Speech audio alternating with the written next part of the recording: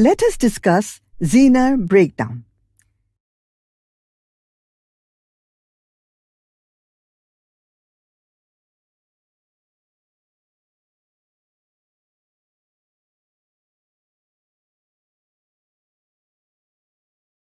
Zener diode is a heavily doped p-n junction diode where the depletion layer will be very narrow.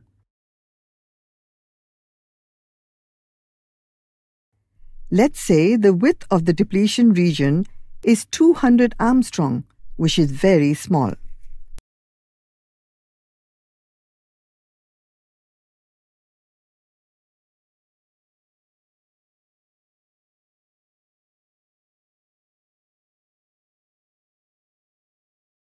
If a reverse bias voltage of just 4 volts is applied to the diode, the electric field intensity or voltage gradient in the depletion region will be 4 by 200 into 10 to the power minus 10 equals 2 into 10 to the power 8 V by M.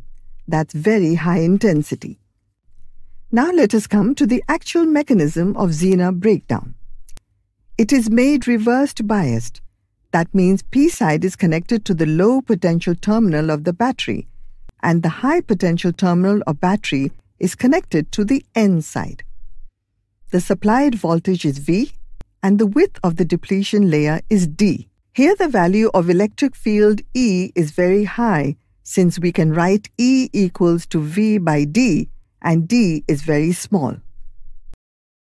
If we consider P side and N side are good conductors, and hence very high electric field exists across the depletion layer. If reverse applied voltage is gradually increased after a certain voltage,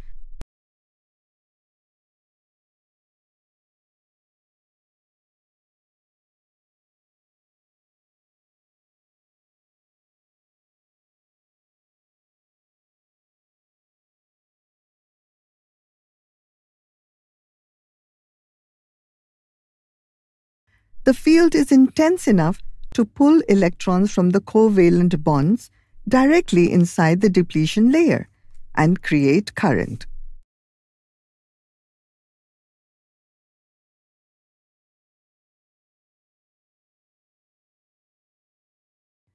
As a result, the reverse barrier of the diode is broken down. This type of breakdown is called Zener breakdown, and the voltage at which this breakdown occurs is called Zener breakdown voltage, or in short, Zener voltage.